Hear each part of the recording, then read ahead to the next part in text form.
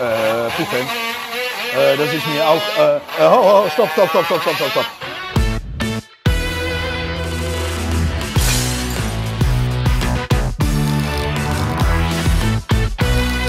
Puch-Fans, da sind wir wieder mit einem React-Video. Und wie man weiß, ich freue mich schon wieder drauf natürlich.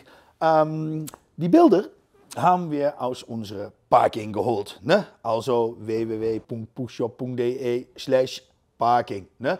Das ist wichtig. Und wir haben nicht so viele Fragen darüber. Also ich denke, die meisten Leute wissen das eigentlich nicht. Man kann natürlich auch einen Link von deinem YouTube-Kanal, kann man einen Link reinstellen, ne? Einstellen. Das ist eigentlich wichtig, weil, ich habe gerade darüber geredet mit unserem Stein, Kameramann, der sagt auch von, ja, wir haben natürlich hier ein Parking, da kannst du dein ganzes Setup kann man reinhauen, man kann Geschwindigkeit und dann Geschwindigkeit, ja.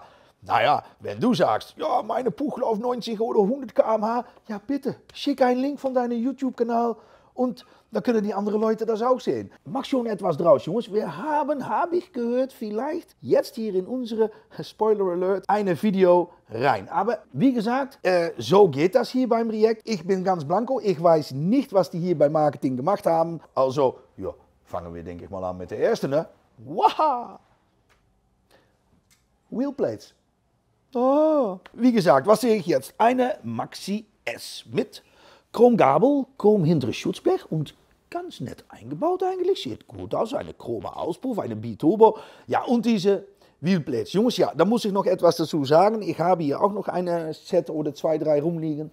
Die sind von Polysport aus den 80er und 90er. Ich habe versucht, die zu bekommen, aber Polysport kennt die Nummer auch gar nicht mehr. Aber diese Wheelplates, diese Formen, die sind nicht mehr da. Also bitte keine Fragen. Ich will auch Wheelplates. Wir können die zurzeit auf jeden Fall nicht bekommen. Vielleicht noch in Zukunft, aber auf jeden Fall nicht vom Polysport selber. Ja, schön. Originallenker drauf, weiß mit rot. Ja, ich denke, da kann man eigentlich fast nichts schief machen. Ein Gitter beim Scheinwerfer finde ich auch immer schön. Super, super Bild. Sonne dabei. Was will man noch mehr? Boah, nächste. Okay. Max, so. Eine Bremsscheibe fast so groß wie das Rad und mit Originalgabel. Ja, vielleicht ist das eine EBR, neues Modell, aber dann noch eben, Mann, wenn man da bremst, dann kommt das Schutzblech am Zylinder. Ne? Auspuff, kreativ, muss ich sagen, ich sehe eine Athena AEH mit Ansaugstützen nach die andere Seite. Ja, und dann ist da noch so ein Box drauf. Ich denke, das ist natürlich für die Zündung. Ich sehe eine MVT. Oh, original. Und dann Auspuff, ganz kreativ. Da muss man noch ein bisschen aufpassen, ne, mit deinen Schuhen hier an der Hinterseite. Ne? Stages S-Dämpfer. Ich denke, entweder es ist ein verbauter Rollerpad oder ein Eigenbau. Das kann ich so nicht sehen. Aber Maxi N, Jungs, in dunkelrot, mit Speichenräder. Da muss man schon echt kreativ sein mit diese Scheibenbremse vorne, weil viel Raum hat man nicht. Ja, weiter, ja Jungs, das sieht sehr, ja, ich sehe jetzt auch Vergaser, kann man gut sehen an die andere Seite mit einem Twin-Air-Luftfilter. Ich hoffe, das läuft wie so. Es bremst auf jeden Fall wie so. Lenker ist eine Kopie, haben wir auch im Shop, sieht immer gut aus. Und Sitzposition so an einem Maxi N ist in Kombination mit diesem Sattel eigentlich immer gut. Ja, und diese Reso-Auspuff, Mann. Zylinder sehe ich jetzt, ist auch noch bearbeitet. Da ist viel dran gemacht, das ist schön gemacht. Es ist also auch keine Athena, aber eine DMP-Zylinder, sehe ich jetzt, weil die haben einen Stech in Mitte. Ah ja. Oh ja. Ja, das ist eine Maxi, die muss man nicht zu nah zum Barbecue haben, ne? Oder bei ein offenes Feuer. Holz, ja, das ist eine X30 mit ganz aus Holz gebaut. Ich habe diese mal bei mir im E-Mail gehabt und das ist sehr gut und schön gemacht. Wenn man sieht, eben diese Schwinge hinten, also am Hinterseite, das ist Holz mit Stahl verstärkt. Und ich finde das echt absolute Klasse. Ich kann mir nicht vorstellen, dass das Sattel aus Vollholz ist, aber vielleicht ist das so. Das ist nicht bequem, aber sieht einfach klasse aus. Diese zweifarbige Holz, auch die Felgen, ich weiß nicht, ob wir das zeigen können, vielleicht sind die Bilder nicht gut genug, die sind überlegt mit Holz. Also da sind Stahlfelgen natürlich drin, weil da sind auch Stahlspeichen drin. Das ist alles kein Holz, das geht nicht, denke ich. Aber diese Felgen, die sind mit Holz überlegt, ja, das ist auch kein Holz natürlich, das ist auch überlegt, aber ich weiß nicht wie. Wenn der Kerl, die das gebaut hat, sich meldet hier in die Kommentare, dann schreibt mir bitte, weil das ist mir nicht ganz deutlich. Der kann einfach fahren, ich weiß nicht, wie funktioniert das eigentlich mit Masse am Rahmen für Beleuchtung? Schreibt das mal in die Kommentare. Super, einfach klasse, zweifarbig. Ja, Maxi N, blau-weiß, boah, gute Kombination. 74 oder 72 Kubik Airsaal drauf, kann ich so nicht sehen, aber ich denke eine 74 Kubik, wenn ich das so sehe. Eine sehr große Vergaser. Ja, ich denke eine Bing 19er. Gute Lackierung, sieht gut aus, glänzt mit dieser Chromgabel. Oh, und was ich immer sehr schön finde, Lampentopf ist in Rahmenfarbe. Da finde ich immer so schön. Frage me nicht warum, aber das finde ich immer so schön. M-Lenker so zu sehen, ist nicht so bequem. Aber ja, wer braucht bequem, wenn man so eine Puch Maxi N hat. Ne? Ich finde, eine ZA50 Motor drunter sich, schön poliert. Finde ich auch so schön. Und diese Auspuff, die verkaufen wir eigentlich nicht so viel. Und da muss ich noch sagen, ich finde die sehr schön. Die sind auffällig, aber die sind an einer Standard 70 Kubik, sind die recht gut. Ist das eine moderne John Deere Puch? Wow, und was war da hinten? Oh ja, boah, da hat sich auch eine Mühe gemacht. John Deere 2.0. Nee, das darf man nicht so sagen. Das war eigentlich der Aufsatz, denke ich, von dieser Bauer. Schöne Farbe. Ist grün mit ein grobes Metallic drin und dann mit Goldkombination. Scheibenbremsen-Set von uns drauf. Da ist eine Ziehstarter und hey, eine GME, also eine Gehäuse-Membraneinlass am Motor. Da sehe ich eine Italkit, die ist zugemacht. Dann nimmt man ein Adi-Motor oder so etwas oder ähnliches und dann haut man eine GME drauf. Eine große 24er oder 28er Vergaser kann ich so nicht sehen. Also eine normale E50, ja, dann braucht man eine Ziehstarter. Die bekommt man nicht mehr mit einer Ital-Kit, da kann man fast nicht mehr anschieben, das geht nicht. Dann im Hintergrund, Jungs, eine Toyota Supra. Ich denke mit Carbonhaube, wenn ich das so sehe, und Japan Racing Felgen, denke ich. Das ist gemütlich, wenn man beim McDrive ist, da kann man da den Hamburger drauf setzen. Ja Jungs, Simonini Carbon Auspuff, einfach klasse. Zu diesem Setup sehr geeignet. Maxi S, ja ein ganz anderes Stil wieder. Ne? Und das finde ich immer so schön an euch. Der eine baut dies, der andere baut das und da kommt immer ein Unikat draus. Ne? Ja, hier sehe ich schon, was gleich auffällt, Maxi S natürlich, aber was gleich auffällt ist diese Spoiler, diese Motorspoiler. Die war hier früher, konnte man die kaufen, die sind von Maxi Rider 2-Speed. Of Macho Rider 2-Speed, muss ich eigentlich sagen. Und die sind nicht mehr zu kaufen. Wir haben zuletzt natürlich diese Nummerschilder für Hinterseite von Maxi 2-Speed bekommen. Ich habe viele Fragen bekommen, aber ich denke nicht genug, um diese Spoiler wieder zu machen, zu produzieren. Das Problem ist, das ist eine sehr teure Form und da müssen auch noch Stahlbügel dabei und Bolzen und Mutter. Ich denke, das wird zu teuer, wenn wir das wieder produzieren. Ja, weiter, natürlich, was ein Stil, Jungs. Gute Farbe, so ein bronzefarbige, purplefarbige Auspuff finde ich super mit diesem Tape drauf. Es ist auch ziemlich, und das finde ich auch schön, tiefer gelegt. Gabel ist tiefer, Stoßdämpfer hinten sind, weil man sieht, es sind ziemlich breit. Ich denke 2,5 Reifen sind drauf und da muss man nicht zu schwer sein am Hinterseite. Sattel finde ich schön, ich finde diese Gepäckträger schön, ich finde Lenker schön, ich finde die Farbkombination mit Speichenräder, diese Bronzfarbe mit Schwarz. Ja, einfach ein sehr, sehr, sehr geiles Teil. Und Rücklicht ist eben am Gepäckträger. Auch schön. Clean Look.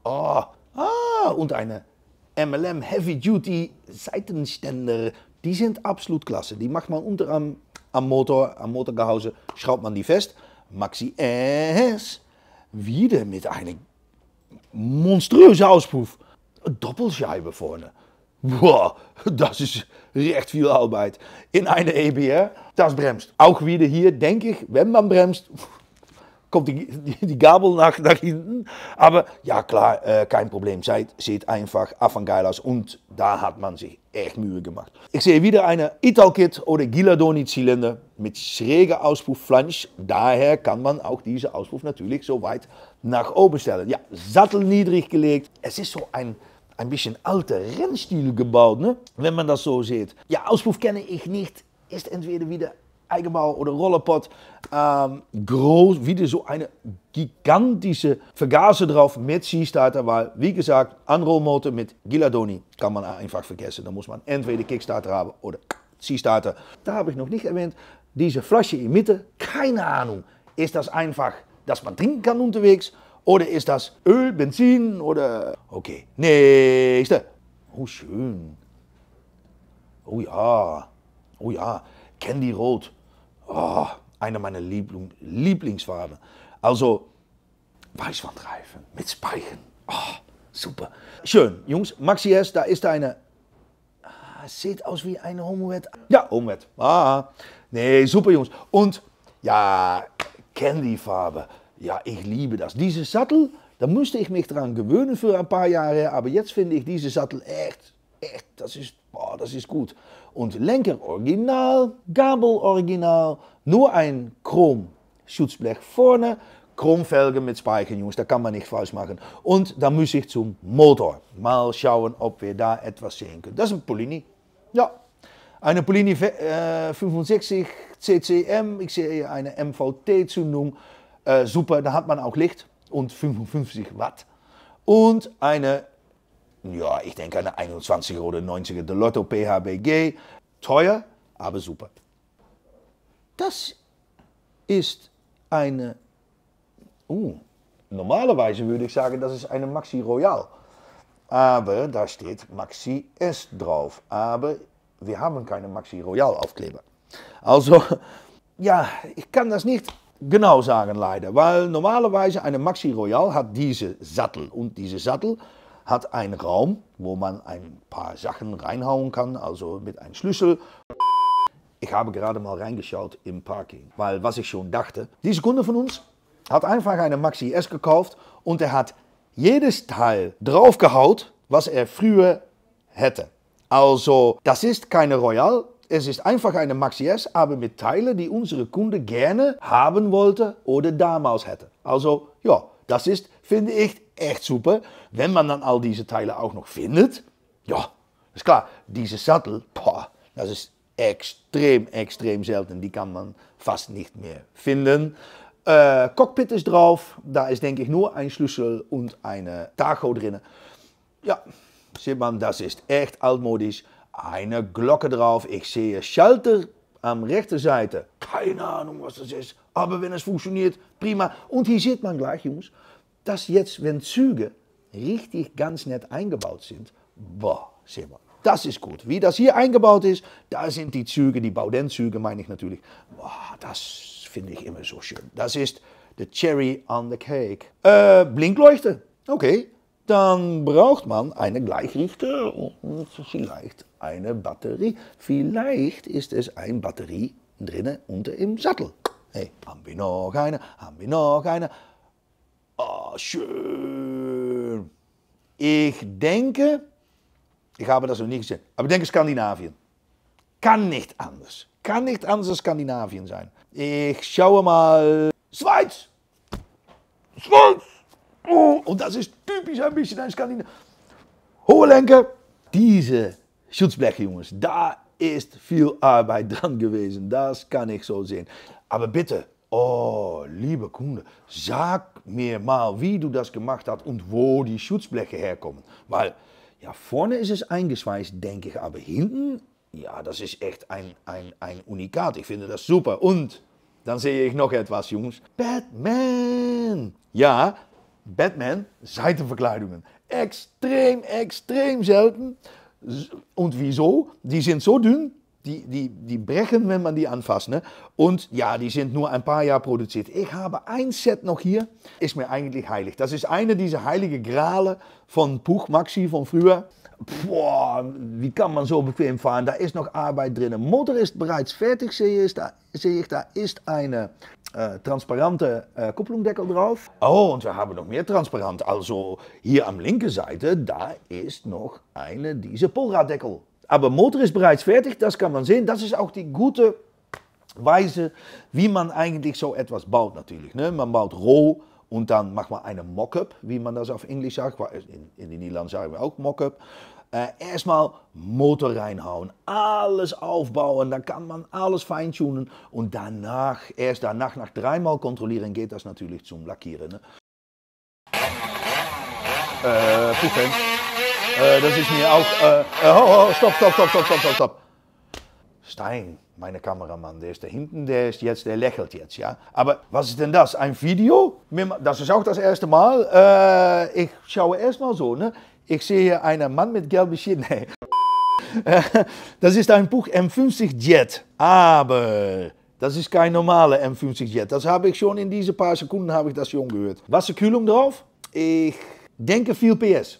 Man kann einen YouTube-Link natürlich hochladen bei uns im Parking. Also bitte macht das, dann kann ich das nächste Mal vielleicht 1, 2 oder eine ganze Sendung mit Videos machen. Ne?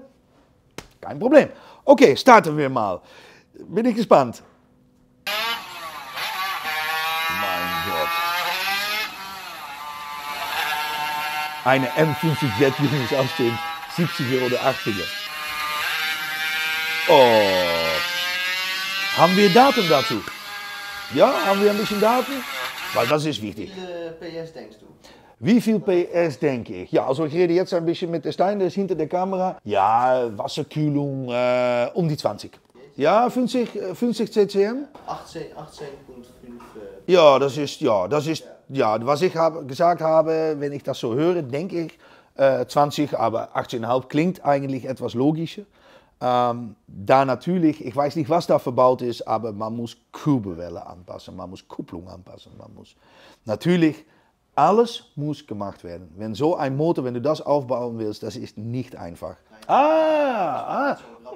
Okay, ja, da habe ich noch was extra Informationen. Es ist eine, wie üblich war früher bei diesen Rennkreidler, eine Rotation-Einlass. Also das heißt, die Timing, also die Steuerzeiten werden gemäß einer Scheibe werden die gemacht. Also daher verstehe ich auch, wieso das so hoch dreht, weil das ist eigentlich speziell nur für sehr hohe Drehzahlen. Ich denke, das Ding, das läuft bis 10.000 oder 11.000 Umdrehungen, läuft das nicht. Ne? Da muss man echt über 10.000 Umdrehungen sein und erst dann fährt das los. Schauen wir mal weiter, Jungs. Boah. Mann. Na, komm, gib mal Gummi. Na, voll Gas.